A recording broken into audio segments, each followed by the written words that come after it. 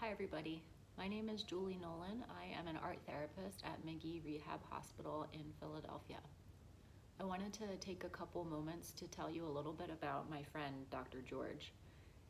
He is somebody that I actually met when he was a patient here, and the first time I met him, he was barely able to keep his eyes open because he was still very new, very fresh, and very early on in his healing process from a spinal cord injury that occurred in his home.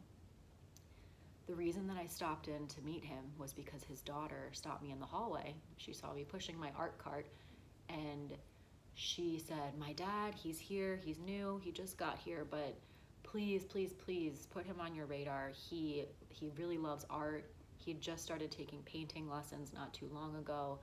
I think he would really like to meet you." And so I went in knowing that he had a previous interest, but not much more. And, our work together in the beginning was just talking about art and talking about the concept of art therapy. And at first, I could kind of tell that Dr. George was just humoring me by letting me spend time with him because his dominant hand was not working following his injury. And he now tells me that he thought, what on earth, art now? Absolutely not.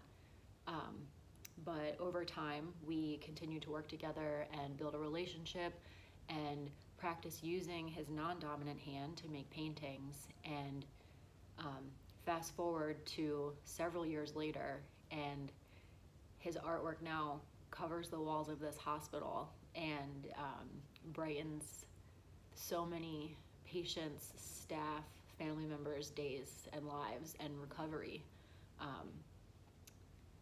I get people asking me all the time about these paintings, and it might be, they just want to know more about the artist, or they want to know how they can make a painting like that, or maybe they just want me to know that it's meaningful to them to have that work on display.